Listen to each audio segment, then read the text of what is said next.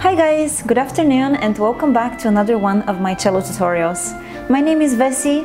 Next to me, of course, this is Mr. Cello, and today we are learning a very easy song for all of you beginners and also advanced players who would like to play it. The name of this song is Mad World and it's in the key of A minor. So let's first see the first sequence which we're gonna be learning.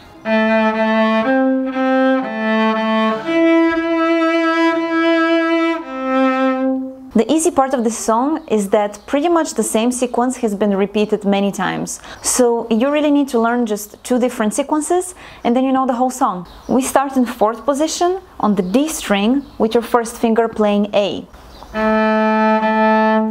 2 times the same note with 2 different bows. The next note is a C. We play it with our 4th finger on the same position. Very easy. 2 times A and then 2 times C. Both of them in 2 different bows.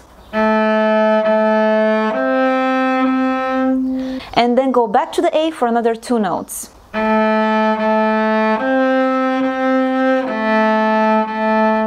The next note after the A with first finger is going to be E with first finger on the A string. This note is located on the exact same place. Just move your finger to the A string. Just move the finger on the same position on the A string. So it has to sound like that.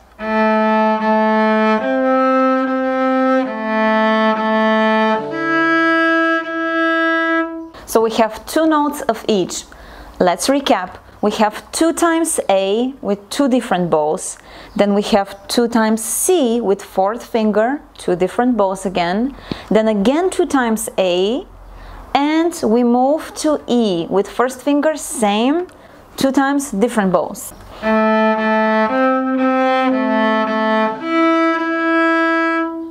After those 2 E's, we need to make a jump back to first position with 2nd finger. On the A, that's gonna be our C.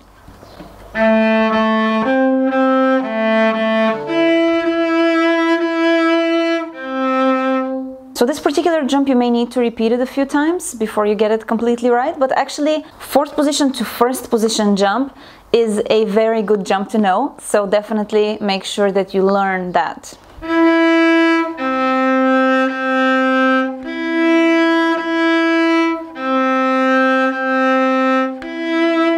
So now let's talk rhythmics.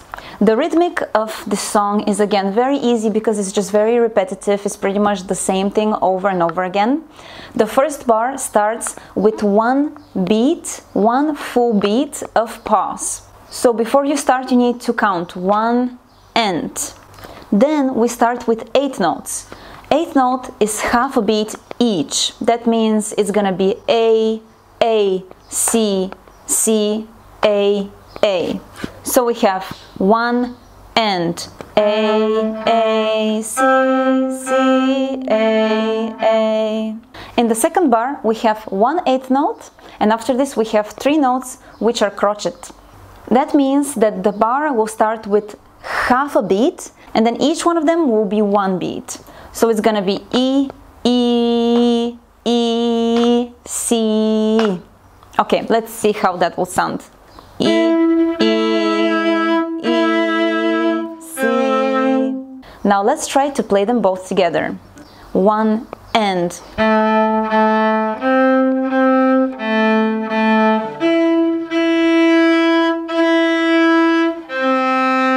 On the 3rd bar, we stay in our 1st position and we start with the D note on A string. This is gonna be with your 4th finger on A string, 1st position.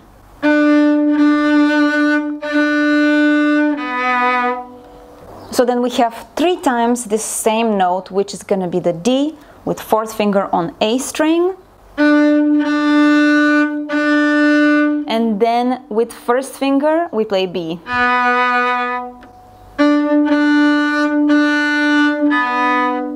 Now in this 3rd bar, we have the exact same rhythmical sequence from the 2nd bar, but we have it with different notes.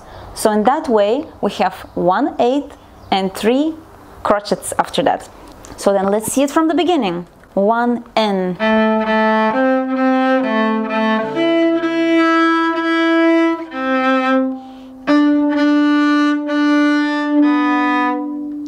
As you see, so far we don't have any slurring whatsoever. Each one of those notes is separately. So you can start by playing it much slower. You don't need to play it in this tempo. And most importantly, make sure that you start with your fourth position with good intonation. This is very important. Always make sure that your starting point is the right one. An easy way to know if you are in the right fourth position is when you start with your first finger, which is going to be the A note. Just check with the open A. They have to sound the same. So if they do sound the same, then you know you have the right position. So let's go back to the song. We ended on the third bar. We ended on the B with first finger on the A string, up bow. And the last bar which you need to learn from this song to know the first little sequence of it goes like this.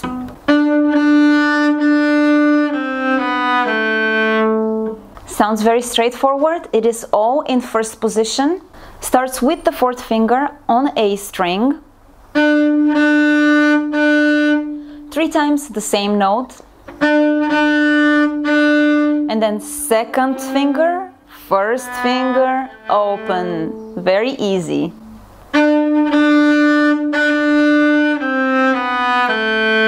These last 3 notes are in one slur.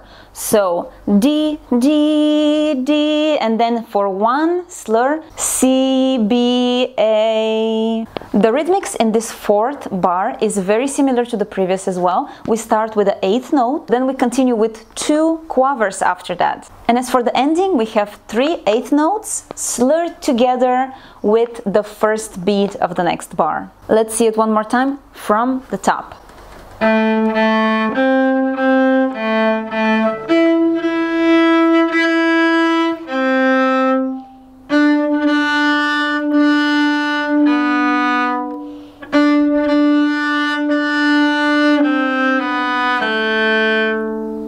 That's it. That is the whole first sequence. After you learn this first sequence, you just need to learn how to jump from your open A string back to your first finger, fourth position, first finger on the D string. Once you end on this last 3 notes, C, B, A, you land on an open A. In this time, when you're playing the open A, you need to prepare your first finger in fourth position to play again the A on the D string. So it has to sound like this. Now prepare.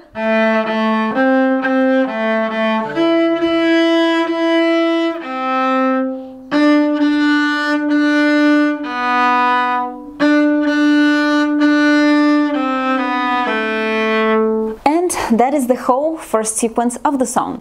This sequence is repeated 4 times, one after the other. The same exact thing with the same bows and the same fingers. You repeat it 4 times and you have half of the song ready. The next little part of the song which we will learn is a little bit harder, but I'm sure you will be able to do it. So let's look at it. It has to sound something like this.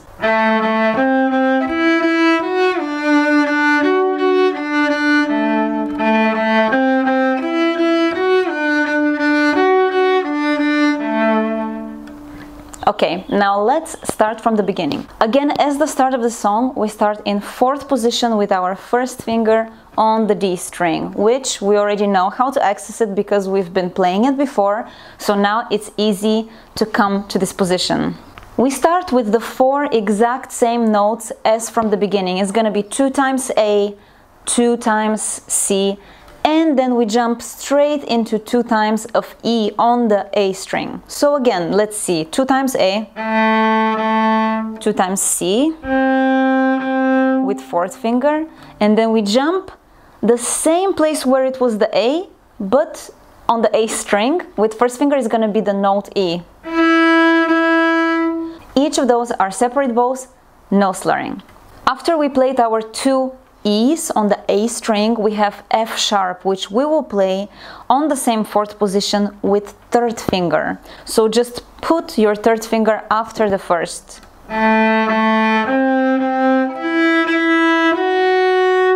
Now, this F sharp is going to be slurred with the next note, which is going to be the D note.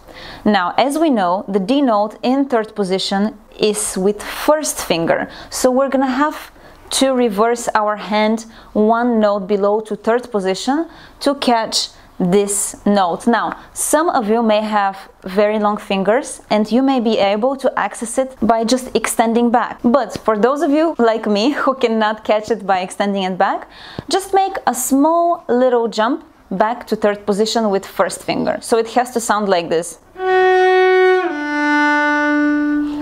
Let's see how it sounds from the beginning.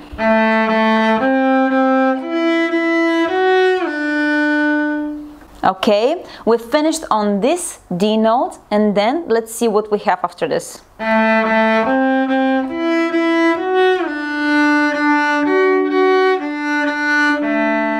So we stay on this same third position, but this time we extend our fourth finger to catch that same F sharp note. So the sound of the note needs to be the same as the previous one.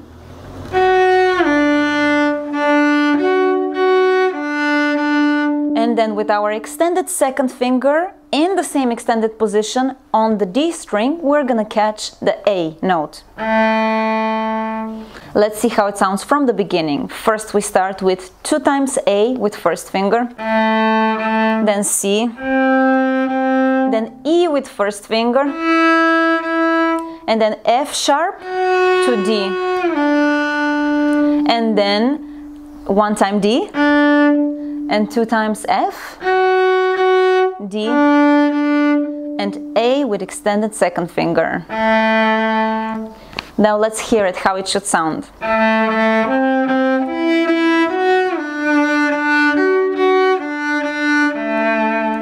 Then after this, the second sequence of this second half of the song is very similar to the first one. We start on an up bow because this is how we finished.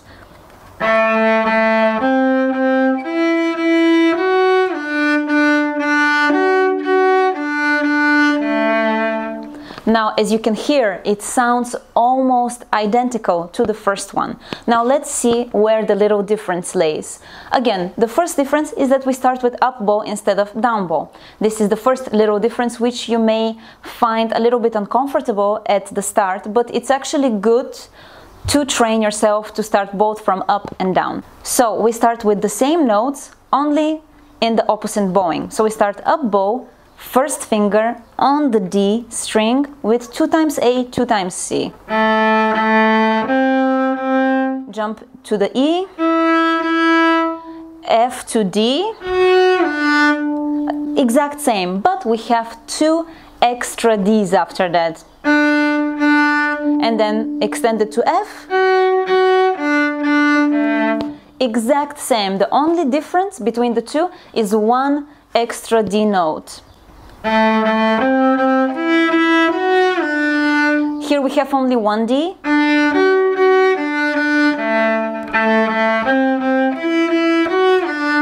Here we have 2 Ds.